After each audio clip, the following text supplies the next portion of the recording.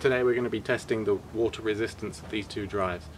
The ADATA claims to be submersible 1 meter for 30 minutes, so we're just going to go ahead and test that. Maybe not 30 minutes, but we're going to submerge it in here.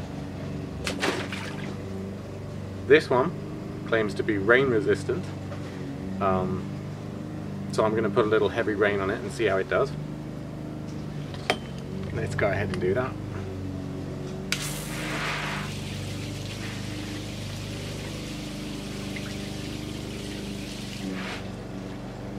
Alright, I think that's a fair test of that one. Doesn't claim to be submersible, so I'm going to dunk it right in.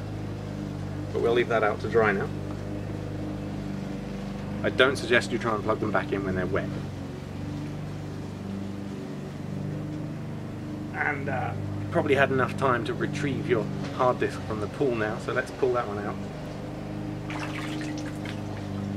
So it's been fully submerged, and we're going to leave that again to dry and then see how they do.